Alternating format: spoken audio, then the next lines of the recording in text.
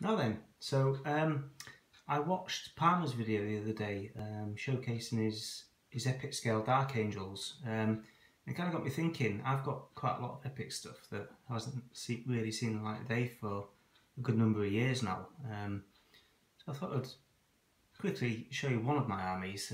This is one of my smaller armies. I did open the boxes the other day of my Space Marines and my Eldar, and they were a bit of a sorry state of affairs, shall we say. I'm going to have to spend a bit of time repairing them and things like that before I do a video on them. But my Tau look quite good still, so I thought I'd show you those. But the ones I ended up using, I played all the iterations of Epic, right from the very first edition Space Marine and Adeptus Titanicus through second edition, third edition a little bit, and then Epic Armageddon, which is fourth edition effectively.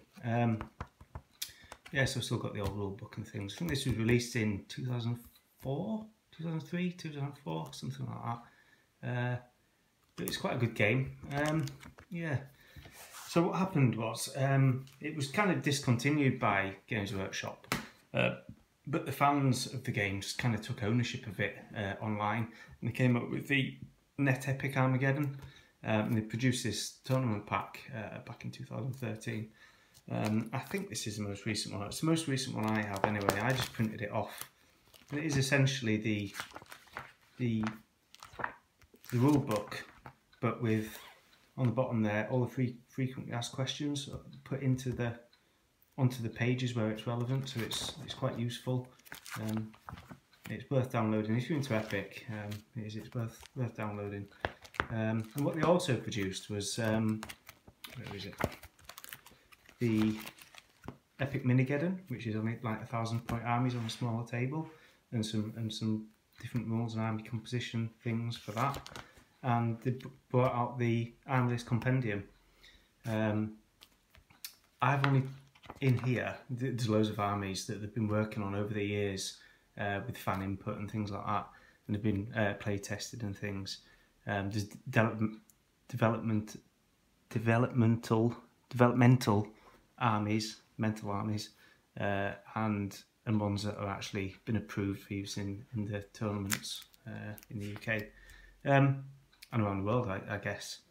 So there's Necrons in there, and Tyranids, and Imperial Guard, and all the rest of them. There's loads of armies. The only ones I've got are the Space Marine army, because that's what I've got. I got the Tau Armies one as well and printed that one off and put it in this book.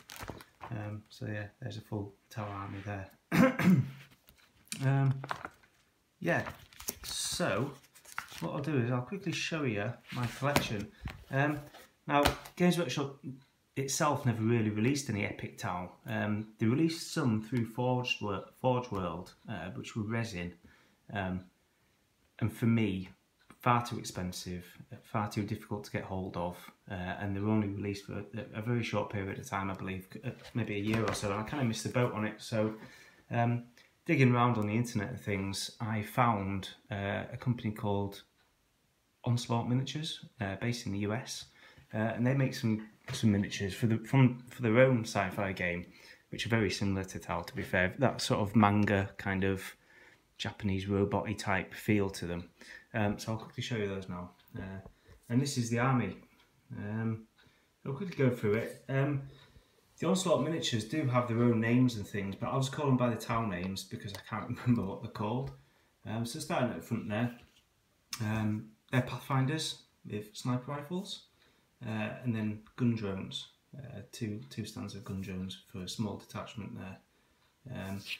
And then these gun drones, by the way, I converted. When you buy the tanks, see the little pods on the side? You have the choice of putting the missile launcher pod or the gun pod.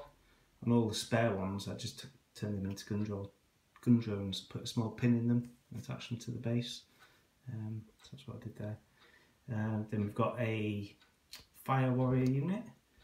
Again, these little drones are made out of the cannon, the missile launcher pods off these vehicles that were spare.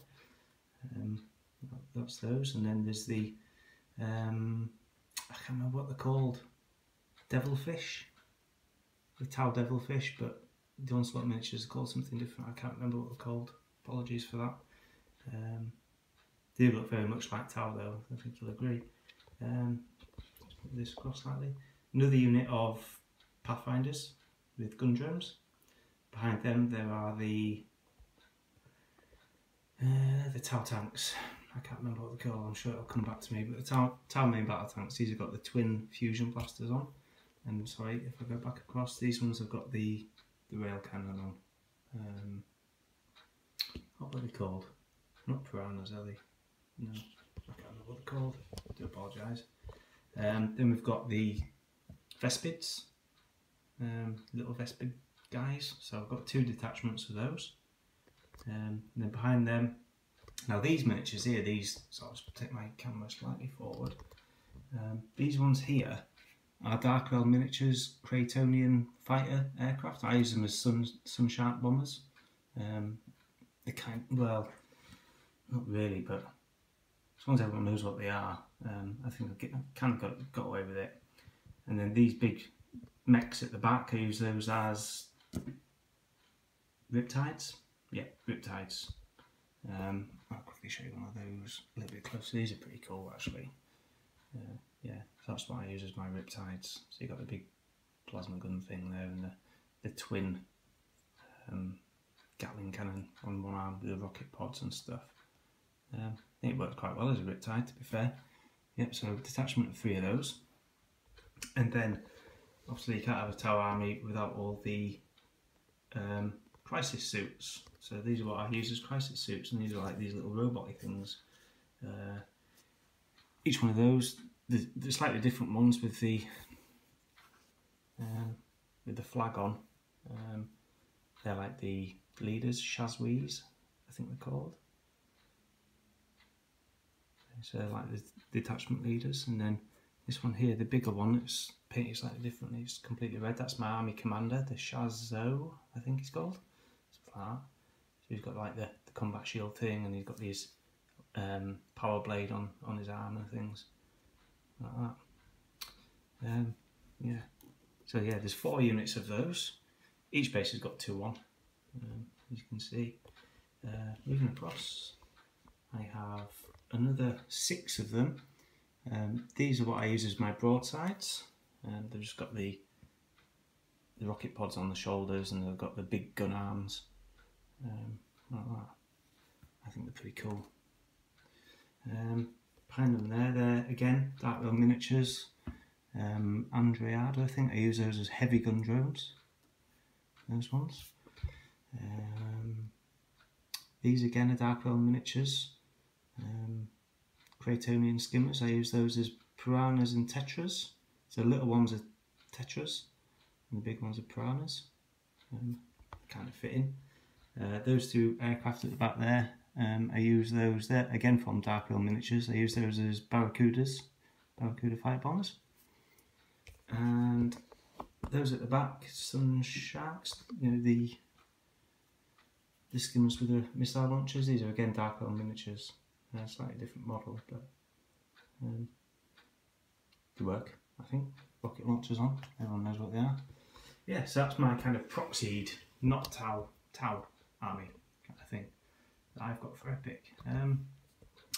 I wasn't ever happy with the Epic bases, you know, the really thin strip bases you get. I just think they're too small and too fiddly, so I based them on these MDF pill bases that I got from War Bases in the UK. I think they look better like that. What I did try to do is put some raised areas and things like that on the bases. You can see it better on this one. So yeah, there's like a raised area, a bit of extra MDF. Try and make a little scene on each base with the little guys on. As you can see there, mega detailed little figures. Yeah, so that is my not Tau army. Thanks very much for watching. What I'll do is I'll try and get the rest of my Epic stuff repaired and sorted out, so I'd like to show you it. I've been a big fan of Epic for a long time. It'd be great if it came back. Anyway, speak to you soon. Bye bye.